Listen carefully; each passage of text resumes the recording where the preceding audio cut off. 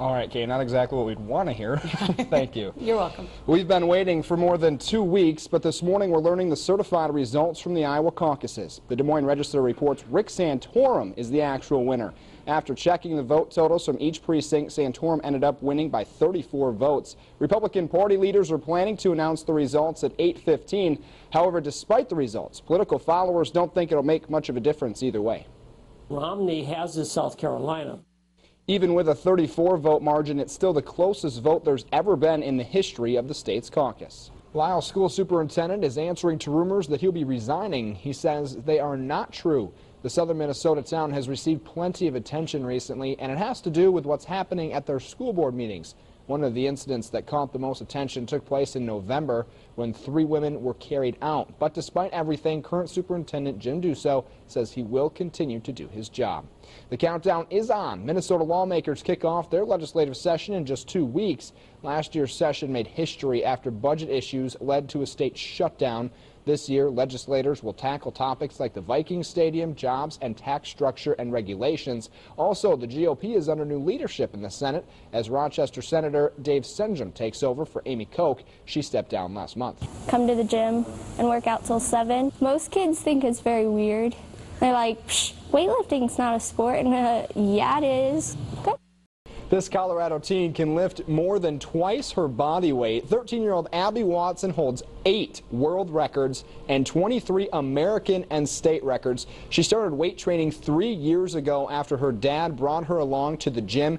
She's now got her sights set on the Olympics. Kay, 8th grade, 13 years old, and she's lifting almost 250 pounds. It's crazy. Wow, that is, I'm literally speechless just watching how the strength that she has and the determination as well. What a wonderful young woman, but yeah, I never would have thought. You think about what kind of drive it takes. An 8th grade girl, a teenage girl, to get into the weight room every day, an hour and a half when she's there. Unreal. Unbelievable. Yeah. Good for her. Yeah, good for her is right. I can't do it. Good for us, too, with the weather forecast. It's nice out there. It is really nice out there. Good morning, gentlemen. Thanks for coming in. Good morning. Thank you for having us. So, John, if I could start with you, is it surprising at all to see the 8-vote win by Romney? It's surprising to see an 8-vote win. It's remarkable. Professor Schmaltz, Rick Santorum finishing a very close second. Is that surprising to you to see him so close? You know, about a week ago, I visited with... And then, John, as a chair of the GOP, do you think Rick Santorum, is this momentum he can keep up as he goes to the East Coast? He'll certainly keep it up for the next month. I've seen there a long time. You talk about the 8-vote margin of victory. Professor, I talked with you about 2 weeks ago. You talked about how important the Iowa caucuses are because every vote can make a difference. Seems like it's never been more true than last night. Absolutely. And I think the thing to remember... John, I did want to ask you about Ron Paul because a lot of people kind of considered him almost a dark horse. He was almost a favorite in this. Is it surprising to see him third? Not really. There was a lot of... You might see a few flakes out there. You know, we went all winter without seeing any snow. Now we've had 2 days of it, and it looks like we've just had the worst winter in a while. Yeah.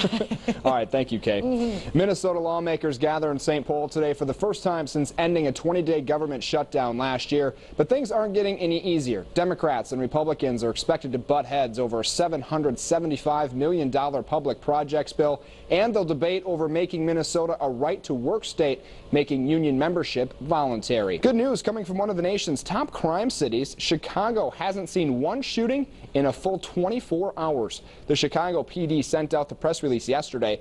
During the span, there were no shootings, stabbings, or murders. The community is crediting both police officers and community activists. And also, it takes a community.